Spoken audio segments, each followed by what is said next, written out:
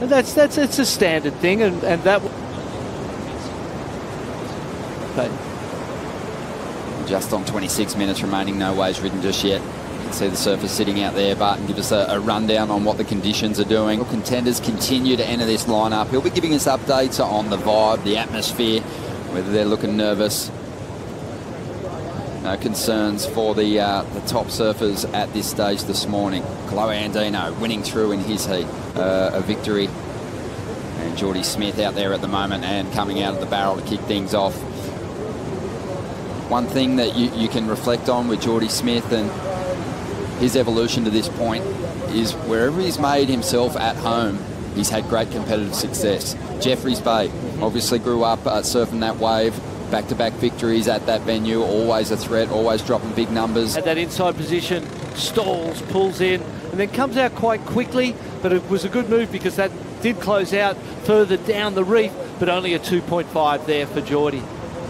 Just so casual as he punched through that. It's got so much power over here. Without a continental shelf, those swells just come and unload on that reef with all the energy, Jordy, again.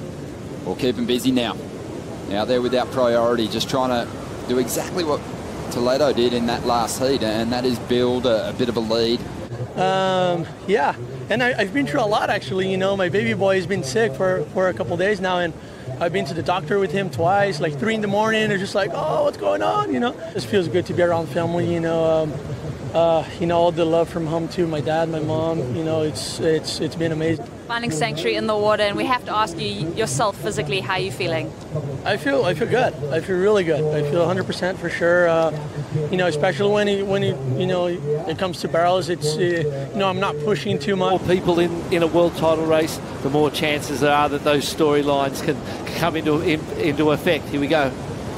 Peterson Crisanto. Peterson Crisanto.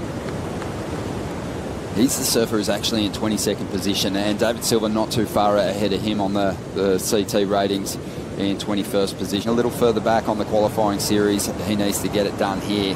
79th on the QS. Has to save himself with the big performance at the final event. Drives into that barrel, gets out clean. Who had a magic Triple Crown run, which ended yesterday. Here we go, Morais locked in. Just for a brief moment, though. Yeah, in the third priority, he figured, well, may as well. That was a little wave, so I don't imagine the judges getting too excited by that one. There was some tube time, definitely, but it got a bit white-watery and frothy because it was so inside when it even started to break. Definitely has a new comfort factor out here, and you can see the technique spot on. Been watching him just during the last couple of days, those bigger swells as he just tweaks that board on a beautiful backside flip. Let's get a look at some replays here. Jordy just fading it back on the entry. And nice, easy paddle in. Really lovely little tube. And then, although the judges aren't going to get that excited about the turn, to me, just that finishing, that control and that maximising of your opportunities is such an important thing. We see this angle. Just leans back. The weight was forward, driving off the bottom, then just leaned back to keep control, came out of that tube and just went for this lovely little rock and roll floater, tail drops, and then just controls it beautifully. And the finish. But he's been really charging hard, as we see Peterson Crisanto there holding on a wobbly takeoff. Critical drop. You can see the board quivering underneath him. Jordy brought both of those rides, that exchange. That'll be the highest scoring exchange of the heat. From this heat, this was one of the most critical waves of the heat so far. Going to be interesting to see how the judges compare these two rides. Jordy's was as easy and smooth as it could be. This is a bigger wave. Look, it gets that lurching effect, and you see it just sort of breathe and stand up. He's really deep. This is going to be the highest scoring wave of the heat so far, as he just sneaked under that lip. That was a great wave from Peterson Crisanto. He hasn't spent that much time out here. Not too much in the point spread there. Very close, but very different rides, as we see Frederico Morais. And Frederico's got to be sharp. If he wants his Vans Triple Crown title, this is important for him to get in one of those top two spots. Well, Peterson Crisanto using his priority here. Easy decision. Good-looking wave starting to bowl out.